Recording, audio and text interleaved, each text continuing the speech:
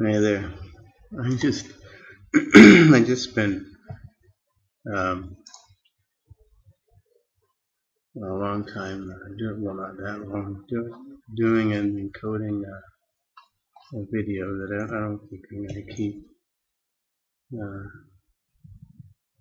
I'll just try again to do something.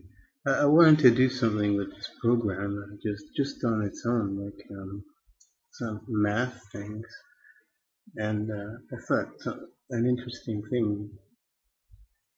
One of the interesting things, anyway, interesting concepts, is one that I mentioned the last time, and that is the idea of the dot product. If you recall, I gave it a definition even.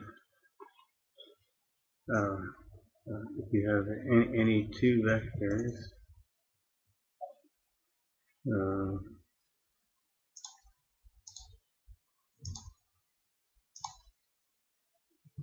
A remembers the color now.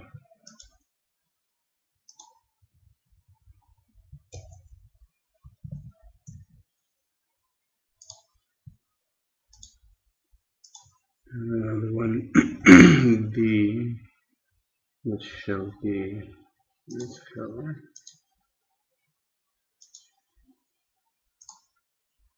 And I've joined them like that on purpose.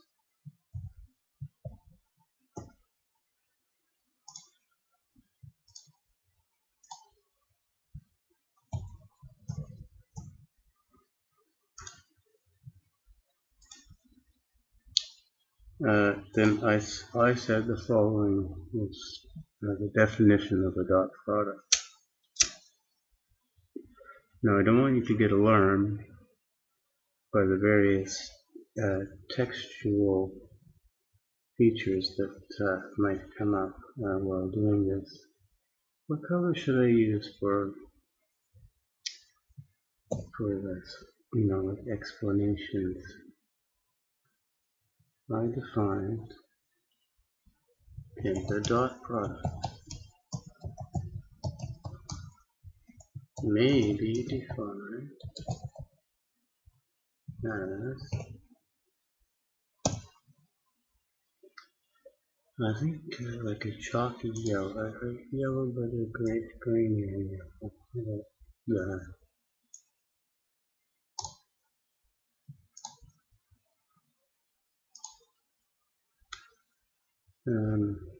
I guess I can use A and B.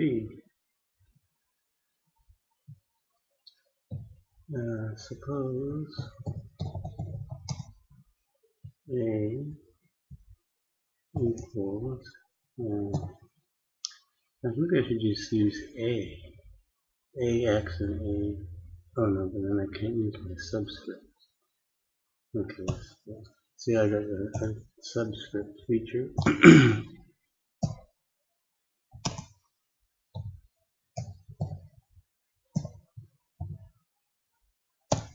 And it will be in A's color, green.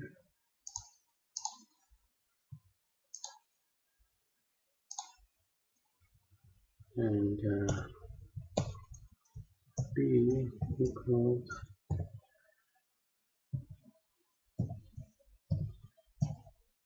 X2, Y2. And B's color, almost. Then the dot product,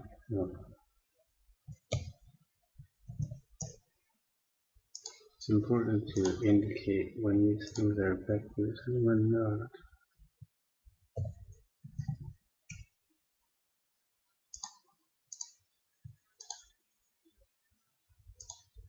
Although it's pretty obvious from the notation. Then A, not sure, but this will have to be in a mixture. What's a mixture of purple and green? Oh, it's just white.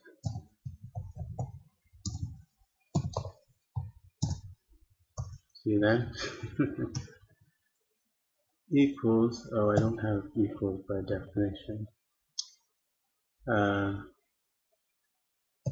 X, oh, I'll do the other side differently. This and white.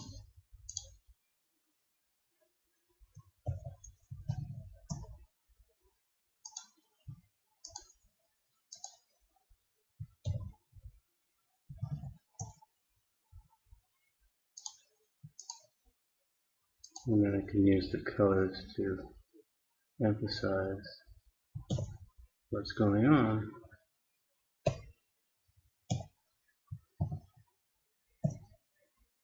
So this would be green. Did I just add that? Oh, I hit cancel. My cancel's on the wrong side, I think.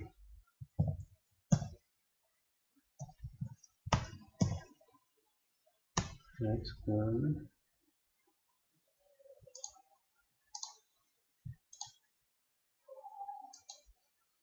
I'll put the white one over here while I've got the green out.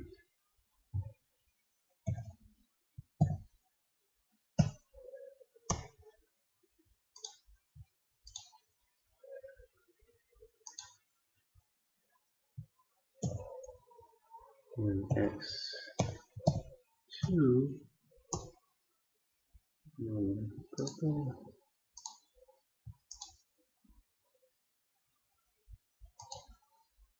and plus Y2.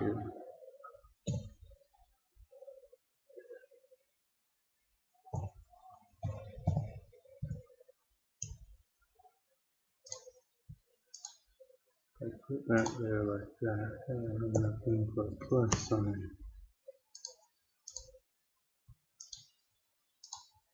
Okay, so you can see that with that color coding, it's all simplified and becomes perfectly obvious.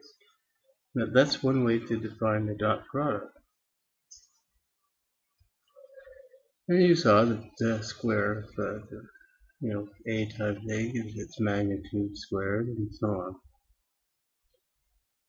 However, there's another way to go about defining this.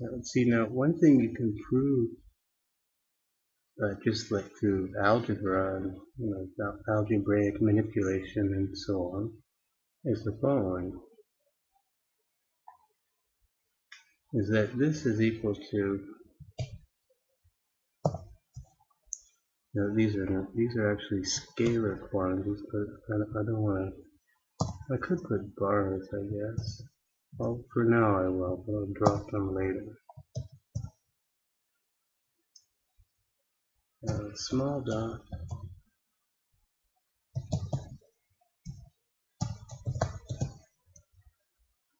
and white.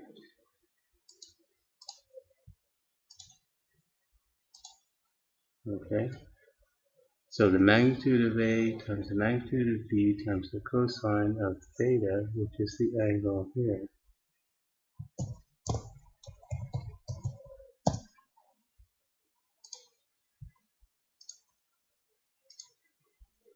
I told you that I have some tricks up my sleeve. Alright. Now, what does that tell you? Well, if you look at this thing here, forget about B for a second. A cos theta, right, would be the length from here to wherever it's perpendicular. You drop a perpendicular from A here to an ugly color. Here, let's say. This here length is A cos theta.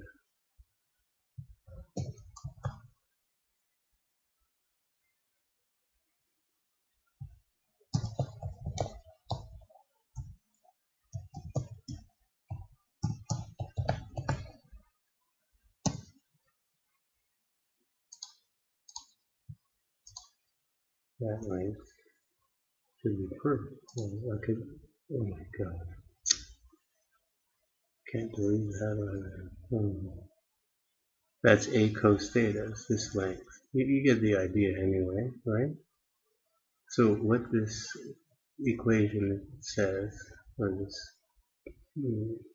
term, whatever, is that it's the projection of A along B, the amount of A-ness along B, times the magnitude of B. Okay? That's one way of looking at it. Another way of looking at it is if you extended A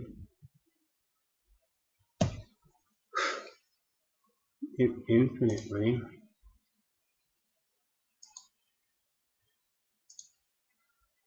and projected B to a perpendicular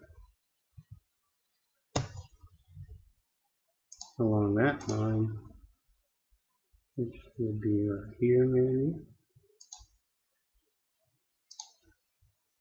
That's the projection of B. That's B cos theta, right? That line. So it's also the projection of B along A times the magnitude of A. So in a sense, there's a symmetry involved there.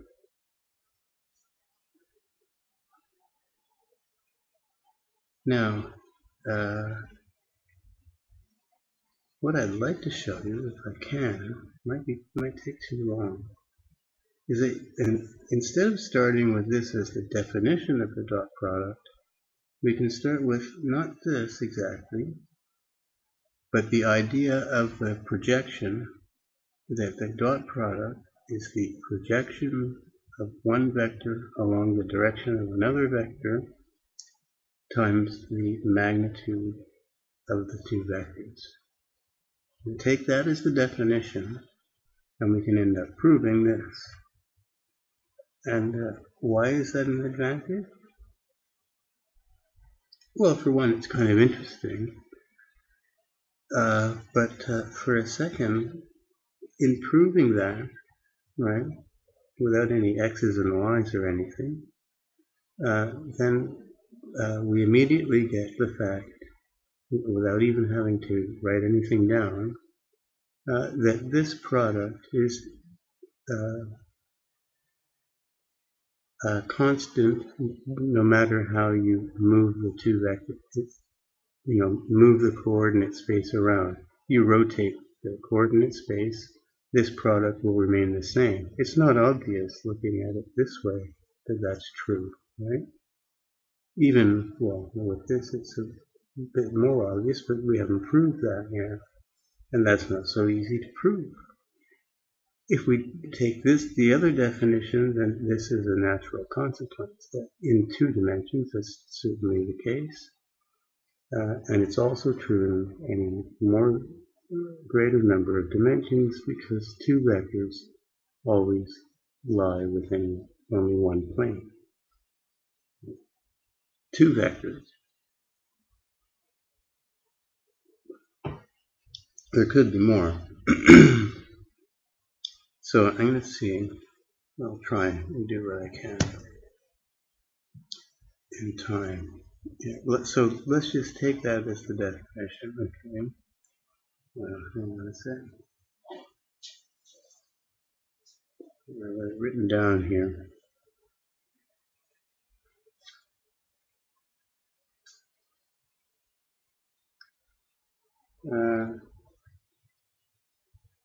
We're going to take the definition as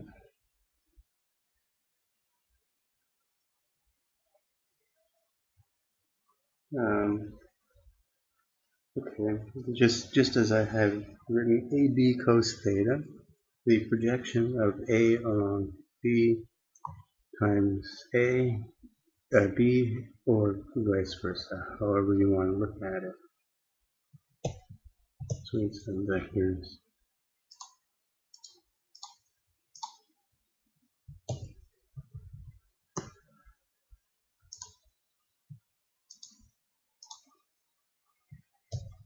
One of the things I did, by the way, besides fixing this color thing, is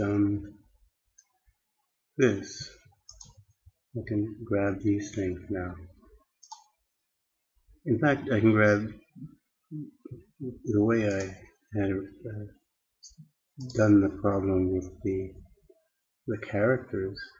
Already included any other objects that were of type graphics object, but it turns out that the graph doesn't have any graphics objects. I had to turn the arrow into a graphics object in order to make that work. And here's our B. And that wasn't so easy, it turns out.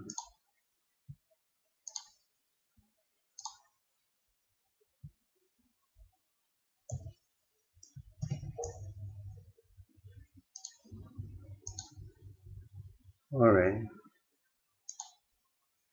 So we'll take that as the definition, just as the definition. So definition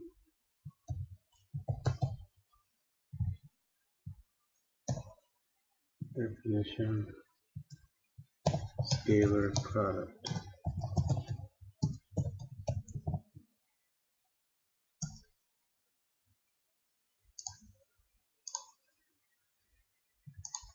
Let's put it here. So just as before, I'll write it down. A, B equals A, B cos theta.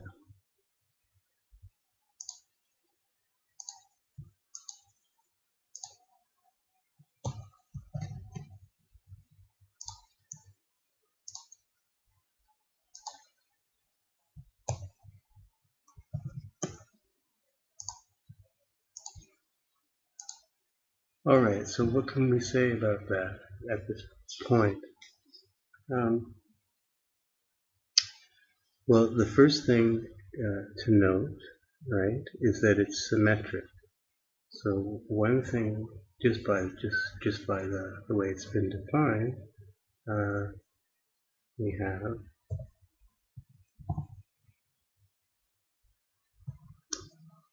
that A, B equals B, A. Okay, so that's one rule, like an axiom that's satisfied by our definition.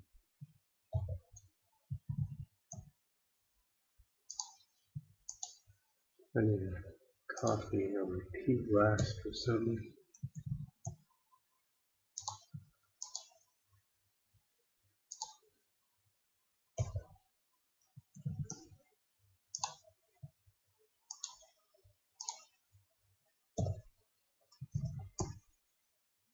I might have to drop the arrows. It's too slow. Okay, so it's commutative, symmetric. Okay. Now, what I'd like to prove to you now is that it's also, given this definition, distributed. So I want to prove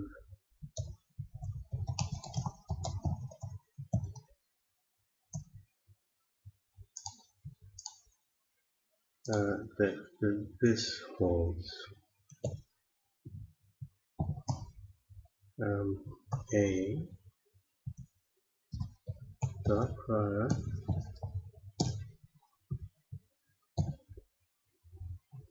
B plus C is equal to A B plus A C. Okay. I'll drop the arrows for that one. It's too many arrows. So I want to prove the distribution law of for dot products. All right. No, that's quite easy to do just by drawing a picture in the right way. we need 3 vectors in this case. So what I'm going to do is, it's arbitrary enough to let A, white, well, good enough.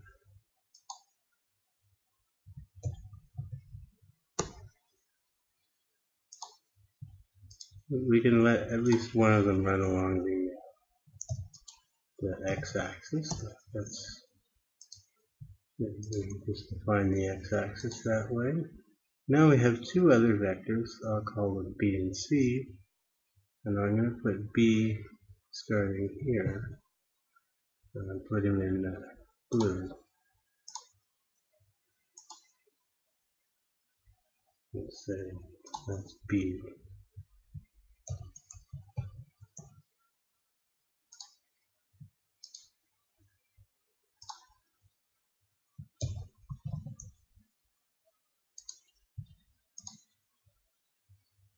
Now a third vector is involved here. I'm going to put it started at the tail of B, and I don't know what direction it goes, but I don't know, let's say it just bends a little bit this way or something, and different color, this color.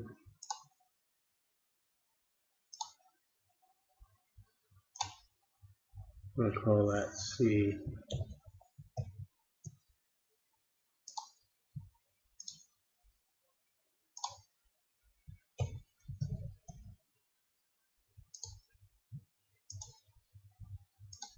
All right. Now, first,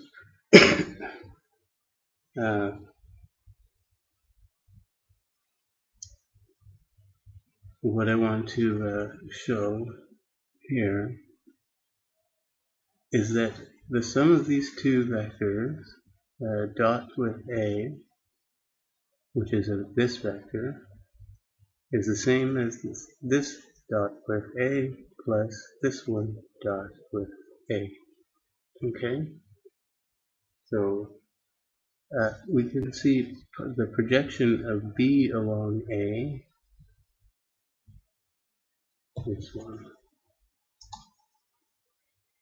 is something like this way, right?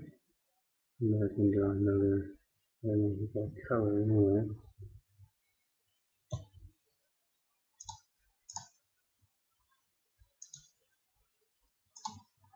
That there's the B cosine of this angle. I'll call it projection B along A.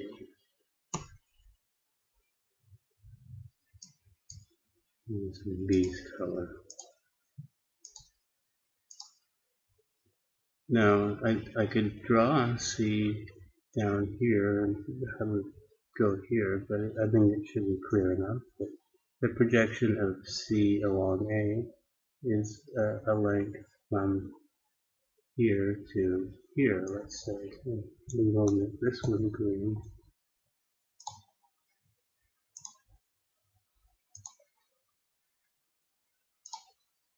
So this here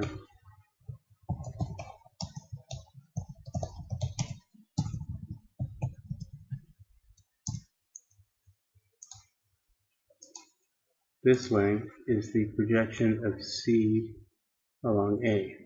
Okay? So the sum of those 2 projections is the distance from here to here.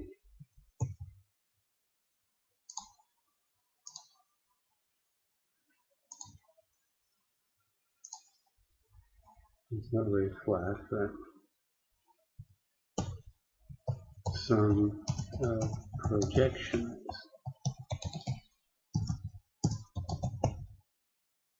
So that's equal to, by definition, because the projection is our definition, that's A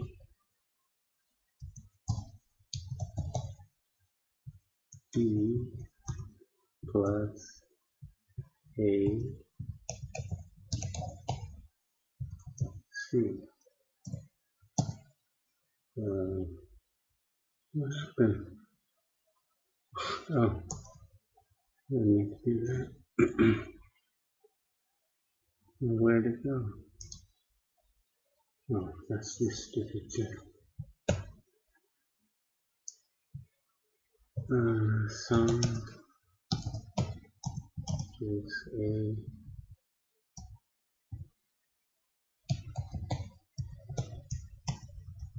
this is just by definition.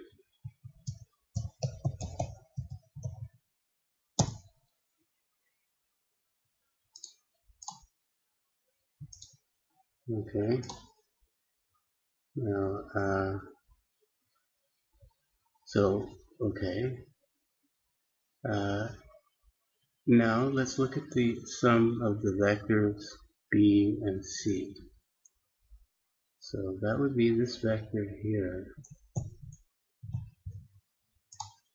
red for once. This vector here is b plus c.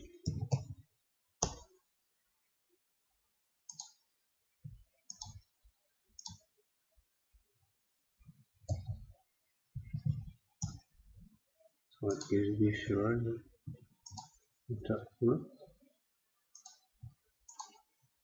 talking about a vector sum, not another kind of sum.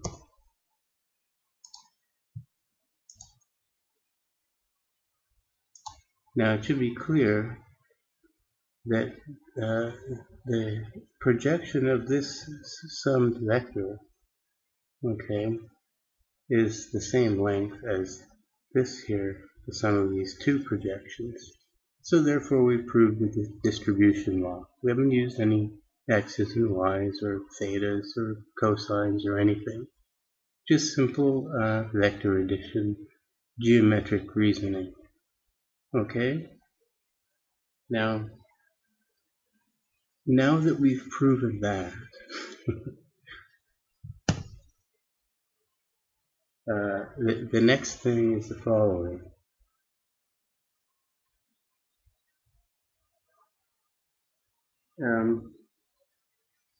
First, it is evident by definition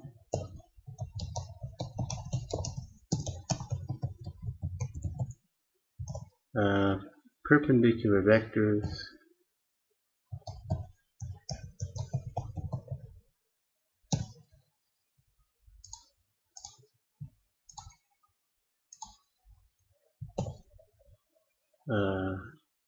have scalar product 0, right? Because the angle between them is 0, so they don't have any projection along either of them. So that just follows by the definition. We don't have to write anything down or do any computing. So now I'm going to invent two special kind of vectors that are perpendicular. One vector, a unit vector, along the x-axis. Now we can bring the axes in. But I'm going to draw it bigger than the unit vector. These need magical colors. I don't have magical colors. I don't know why this is not working. What's magical? What's like candy and like the Wizard of Oz? Oh, here we go. Here we go. So here, ignore there's a unit vector along the x-axis.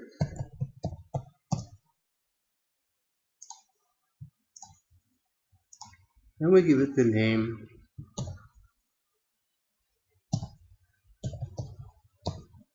I. With a little hat on top. It's hard to see, but I'll change color. And another one, oops, I'll put them the same color for now. Same thing, this one's called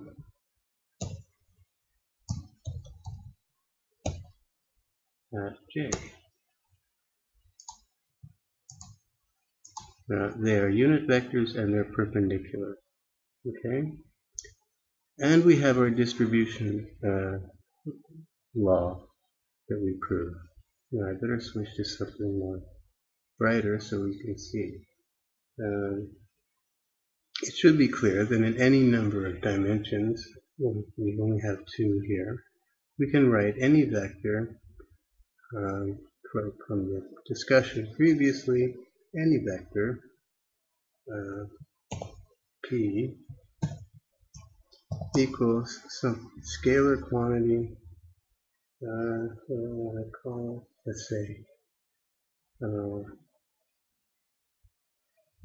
maybe C.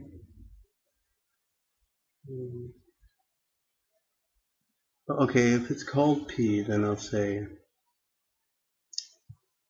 P. Oh no, but then I can't use my subscripts. Okay, well it's going to have to be P. I need to find the letter subscript in my thing. X. I better do it this way. P1 for the first axis times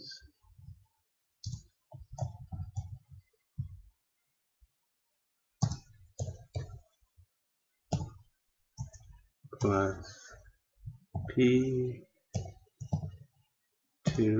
some other scalar quantity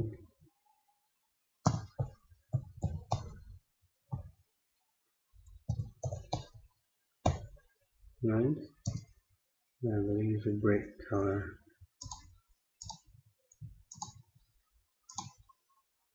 I can write any vector this way. Oh, I should have used small. I'll use small letter next. So I can do this again.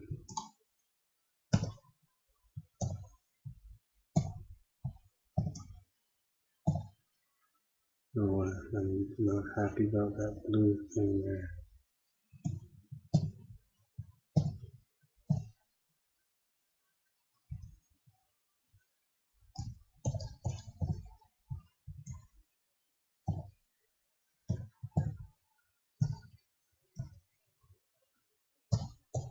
It means it's waiting to do something.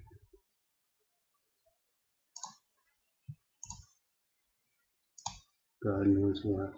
Change modes. Okay, so any vector can be written this way.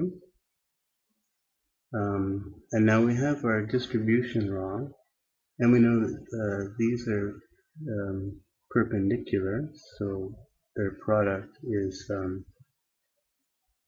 0, okay? Actually, I should have just called this x and y. x1, well anyway. So for 2 vectors,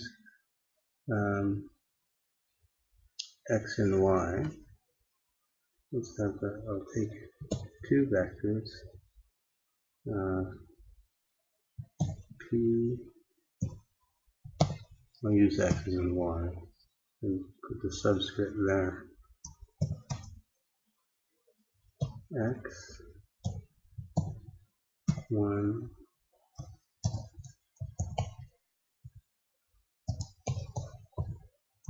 plus y, 1,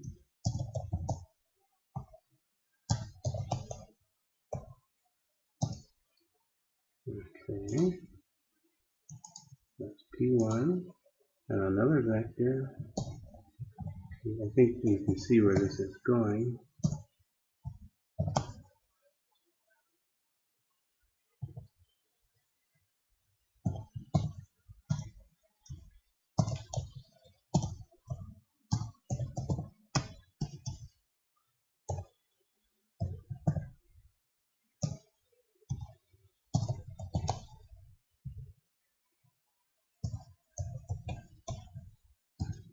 Right?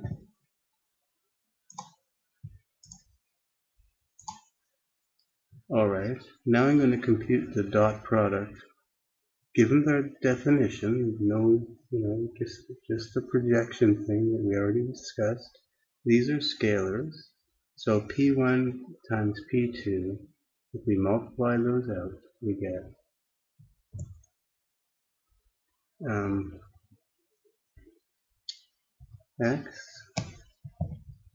x1, this term times this term,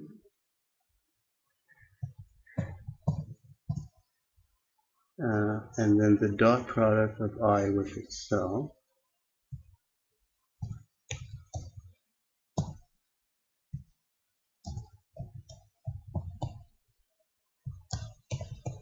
What I'm using here is the distribution property that we just proved. I'm imagining there are brackets, and I'm using the distribution as you would normally in math. So the next term is x2 times this one times this one, but that's 0 because the dot product is 0 for those. So the cross terms are all 0. So I get one more term. There's only one other term survives.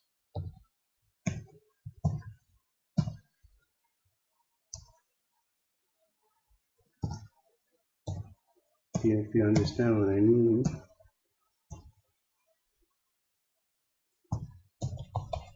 The cross terms involve dot products because I'm using the distribution rule that we proved, which says that we can distribute the dot product, and I've done that, and those ones came out 0, and I'm left with this. But I is a unit vector, and j is a unit vector, and they're parallel to themselves, so their dot product is 1, and I get x1, x2 times y1, y2. Same result.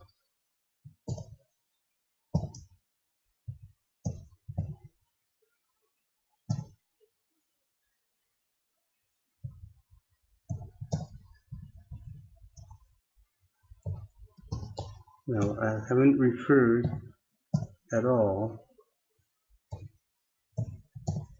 to any mathematical formula or anything. Just geometric reasoning has brought us to this conclusion. I mean, there was no reference. The only reference to a coordinate system was introduced right now when we wanted to see what that, what we learned would tell us about the dot product in terms of the coordinate axes.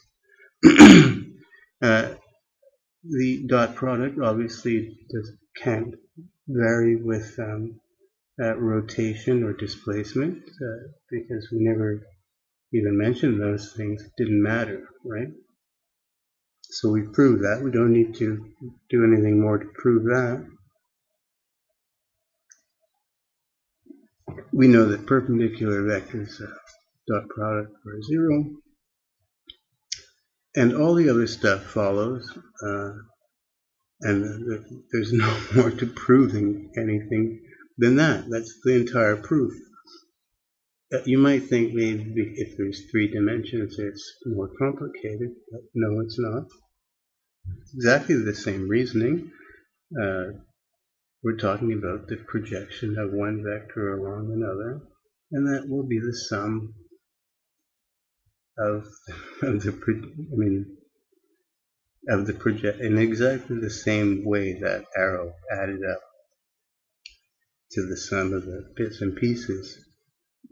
It does so in any number of dimensions.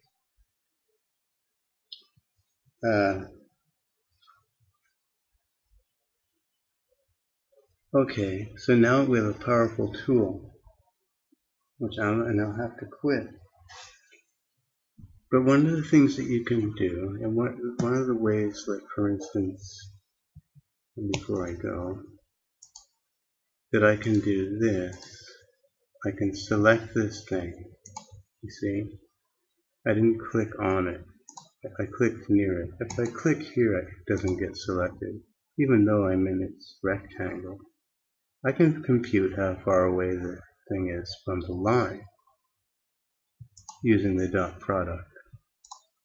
I have it, so it has to be about there, about 10 pixels away. And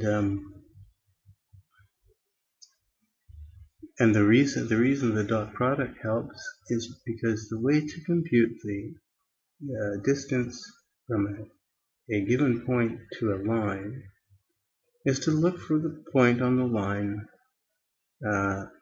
where a line drawn from a given point, P, say,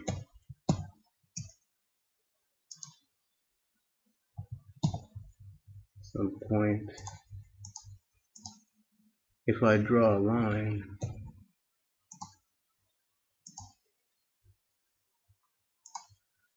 and this is perpendicular to the vector, whatever this vector is called, A or whatever, then that would be the shortest distance. Any other position along the line would be a longer distance. That should be almost self-evident.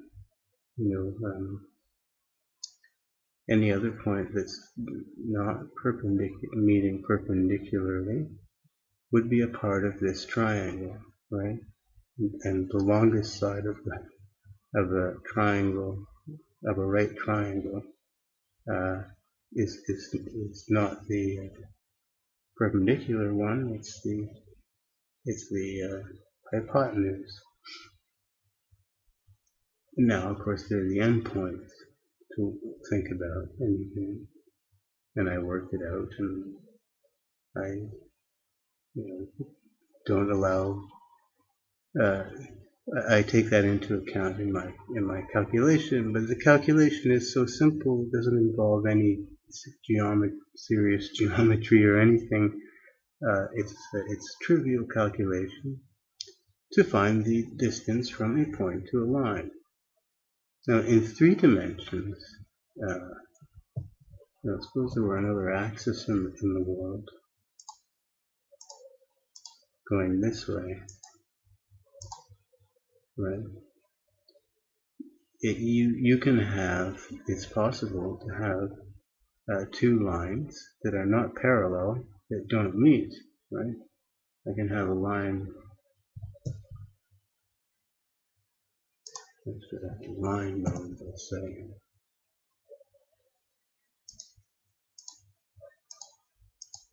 A line like this that maybe is going into the page and out this way, and then you could have another one that goes on top or underneath it,